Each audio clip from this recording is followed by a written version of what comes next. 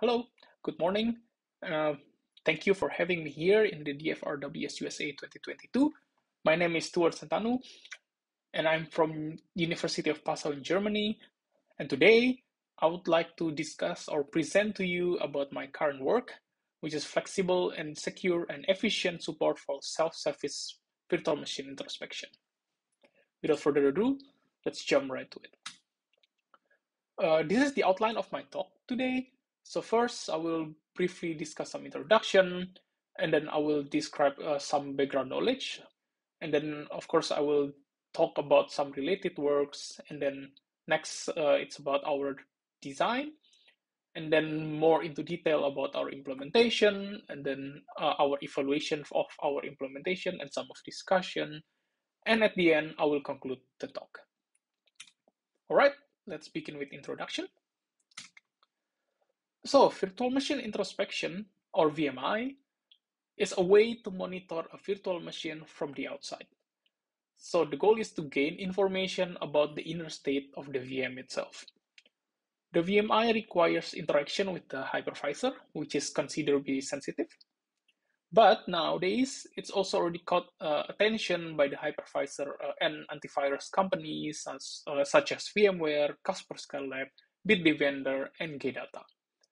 And of course, as you already know it, infrastructure as a service or IaaS is becoming even more popular. People can simply rent a VM on the public cloud and host it their application, their website, or whatever they want.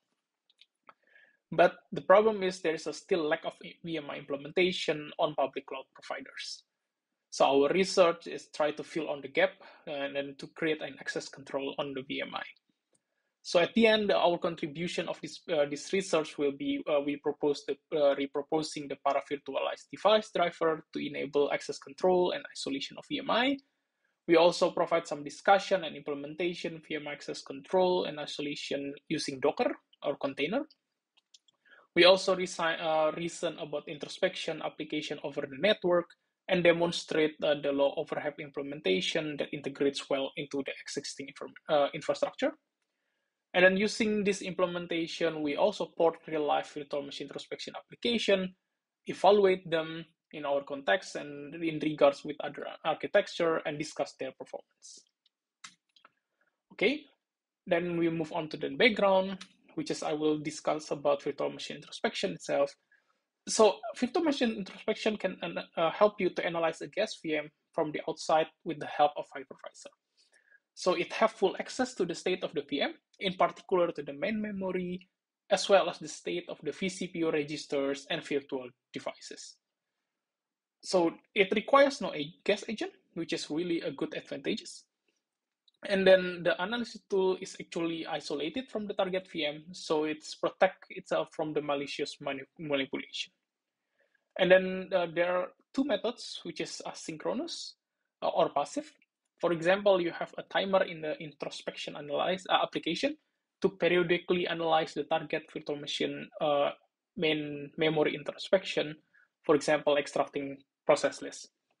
And then the second one, which is asynchronous or active, which is intercept the monitored virtual machine at specific location and its control flow to perform context-sensitive analysis. For example, you want to intercept system call tracing, and then whenever the system call is being called, you try to analyze what is the input parameter being passed to the system call. Okay, so VMI requires privileged access to the hypervisor.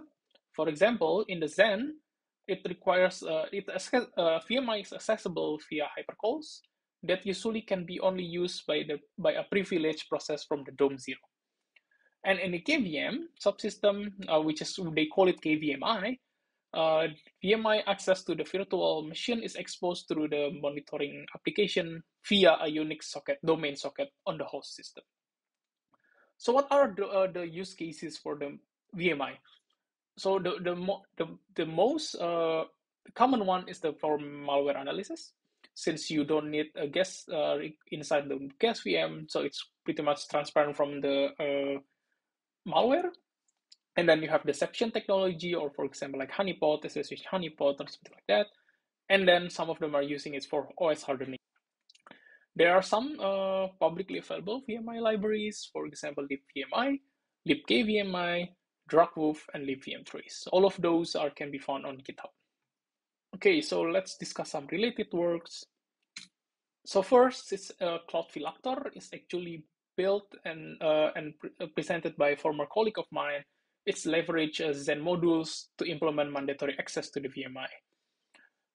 And then next, they extended into Twin Porter, which is the extension, and then it enables live migration.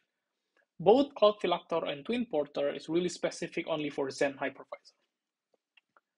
And next, we have the Cloud VMI, which is expose the VMI capabilities over RPC, and then it's enabling a kind of VMI as a service. The biggest downside of this approach is actually the high latency that induced by the network communication. For the passive VMI, which is the only VMI variant that the Cloud VMI supports, the authors measure the overhead of the 2 orders of the magnitude compared to using the native API of libVMI. And then for the active VMI, it can be expected that it has more performance loss.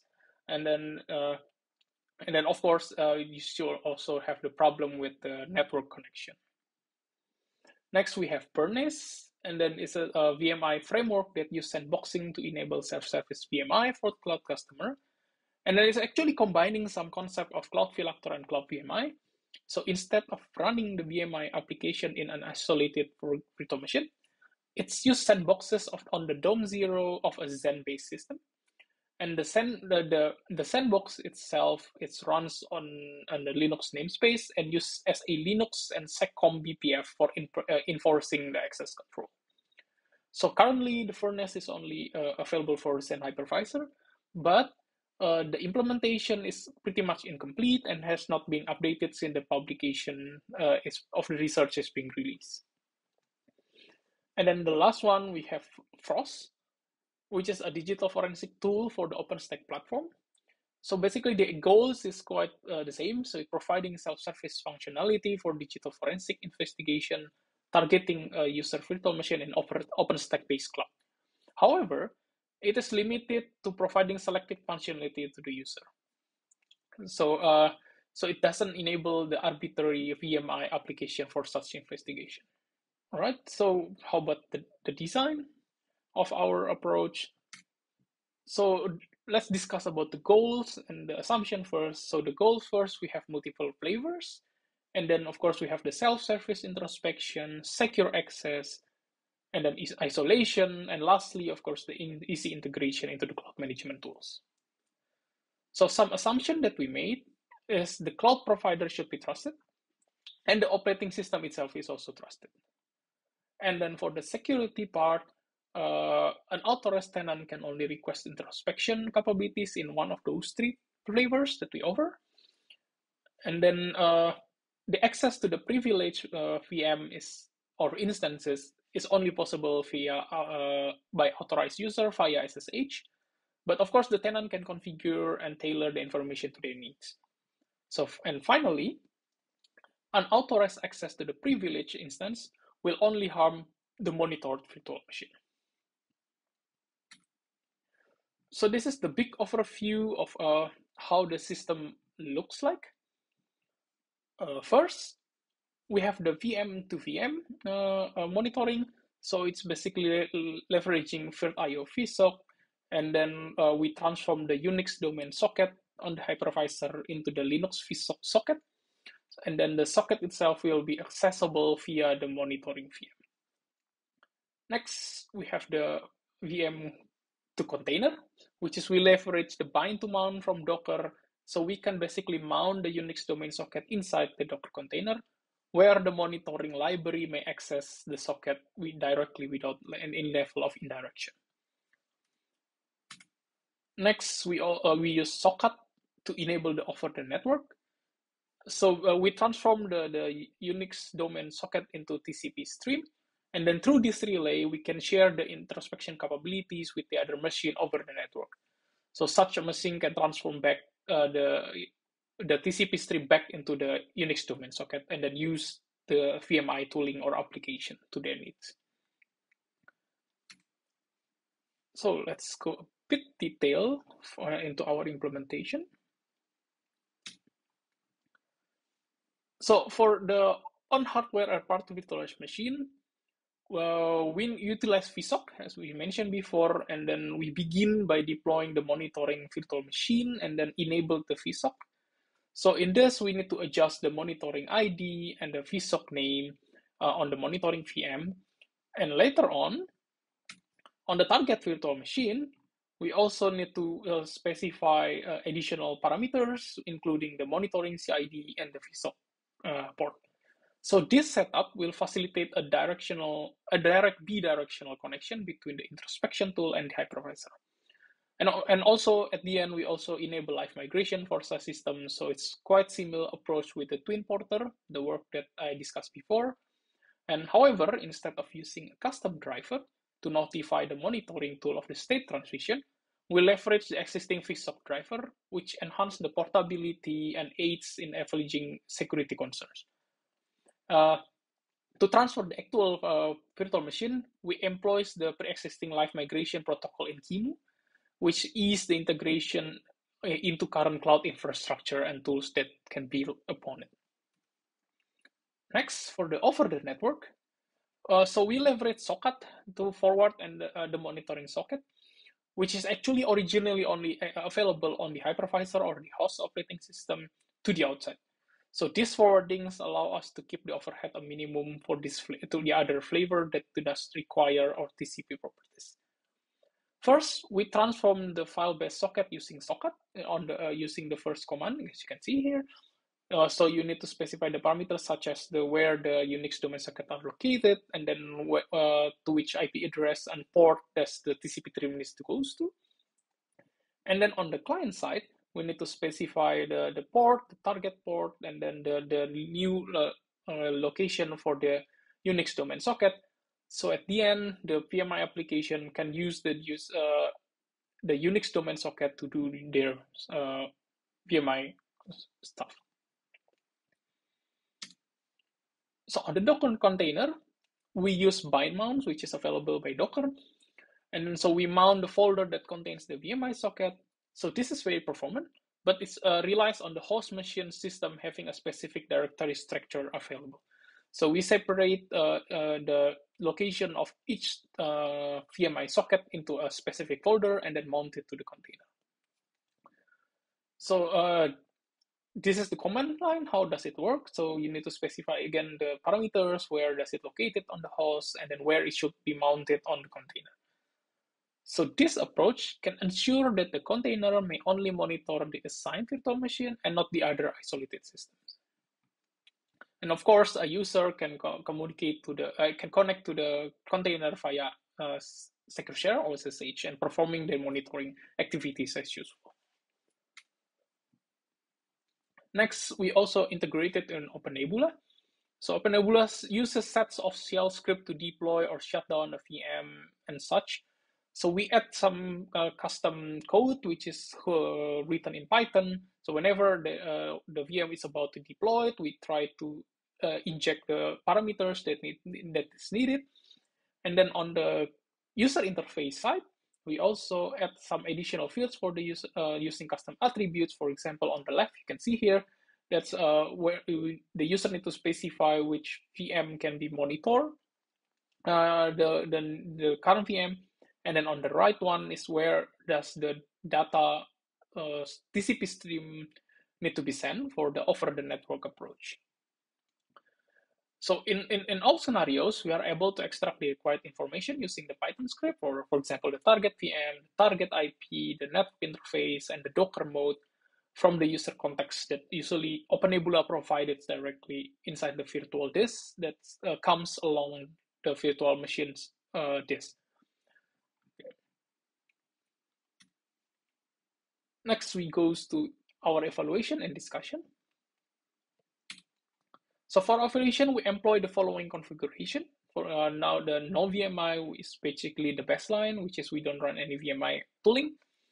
And then native, which is the native VMI running as root user and directly on the host. And then for virt.io is a VMI application that within an isolated VM and co-located actually with the target VM using the virt.io VSOC.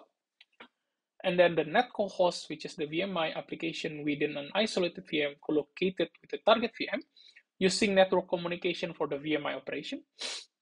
Next, there is a net remote, which is the VMI application on the remote client using VMI operation over the network. And then from Docker, which is the VMI application running inside the Docker container that runs on the host.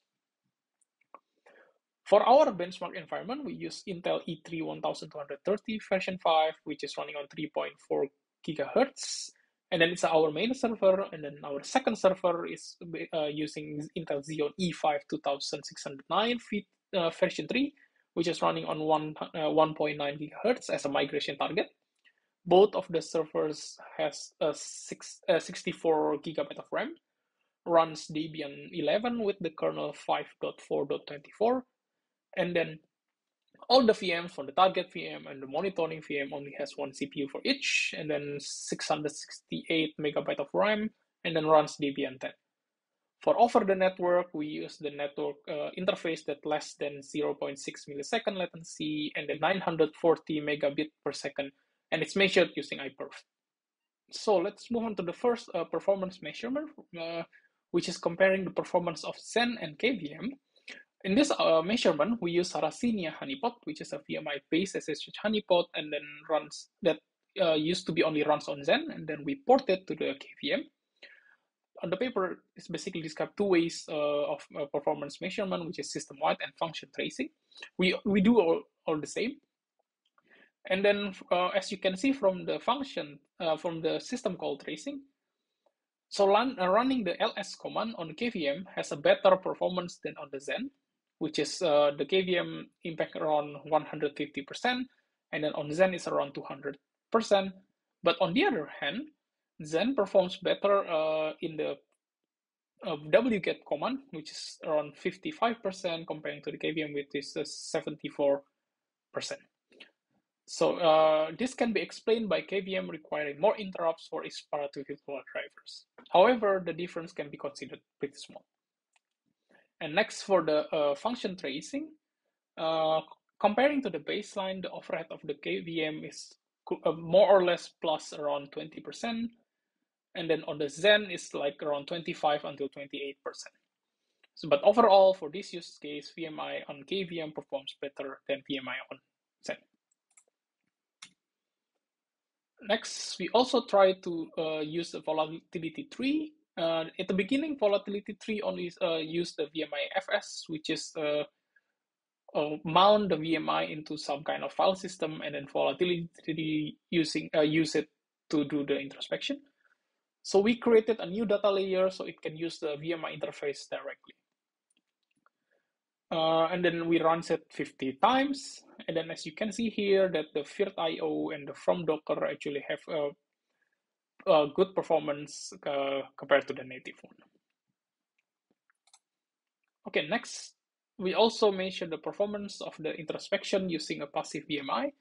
So we use a simple VMI program that shipped directly with the VMI to fetch the process list of the virtual machine. So we modify the program, so we exclude the startup, the configuration, and the IO operation from the measurement. So we repeat this measurement 50 times, and each time it extracts the process list by a total for 5,000 times. We also ensure that we flush the cache of every iteration, so the measurement evaluate the memory reading mechanism directly. So the from Docker has clearly the lowest overhead of all secure service variants, being around 30% slower than the baseline native method. And then over the network suffers the worst, which is around 2000%. And then the virt.io method is around 260% overhead. So again, from this number, the from Docker is proven to be the best solution, while the network approach are unfavorable. Next, we also try to measure, assess the performance impact of the target virtual machine with regards to the active introspection mechanism. So we tested with two mechanisms. First, we place a hyper breakpoint on the system call handler of the get PID, which is then repeatedly invoked from a user mode process. For the second case, we configure a VM exit on a VM exit on write access to the CRT register in the VM. Then on the target VM, we calculate the first 1.5 million iteration of Chatnovsky formula for the approximation of pi. So the result is shown in this figure, and then we repeat it 50 times, and then we observe that the deploying active introspection on the mechanism over the networks inflicts a high overload, or really high overload, on the introspected machine. And the rest is pretty much comparable. So the from Docker and the virt.io has the best two performance. So based on the our performance measurement so far, virt.io and from Docker so far to be proven to be the best two solution. So of course we also evaluate the deployment of the monitoring mechanism by observing the start of the analysis environment and the successful connection between the introspection application and the hypervisor. And as you can see the result, the from Docker, of course, has a really faster deployment mechanism than the VM because it's only employing Docker container. But we can argue that both of them have acceptable deployment time. Next, we also try to measure the VMI live migration, like the twin porter. And then we use two modes, which is the first one is a sequential transfer, in which we migrate the monitoring virtual machine first, and then followed by the monitored or target virtual machine. And a parallel transfer, which is we transfer both the monitoring and the target VM together. And then as the baseline, we try to transfer one VM without any monitoring mechanism. And as you can see, of course, the parallel migration is faster than the sequential since you migrated both at the same time.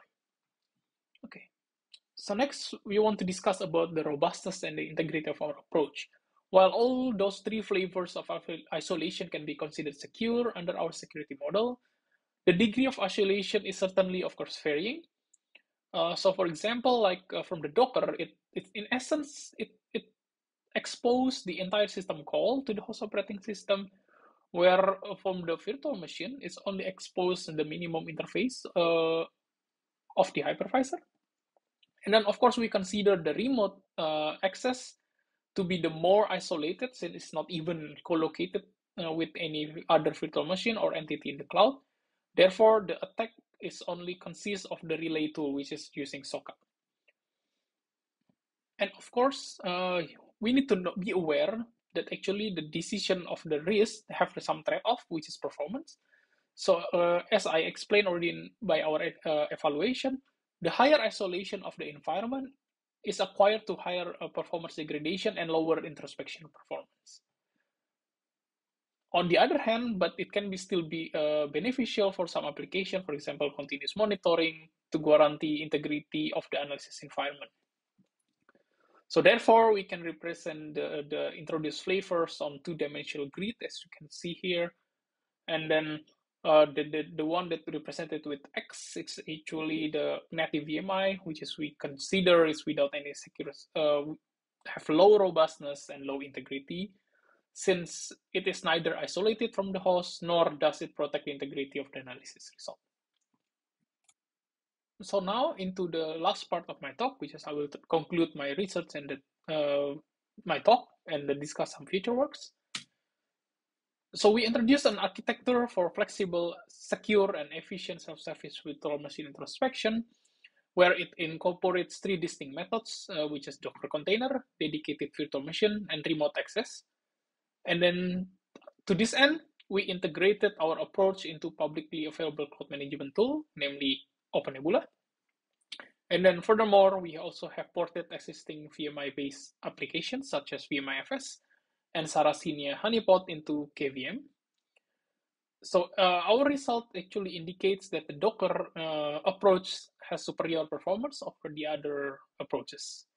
And then for the future work, we will try to enhance the code and then we will publish it so people can try to use it. And then hopefully in the future, there's some public cloud providers that provide VMI capabilities. So that's all for my talk today. And then thank you for having me.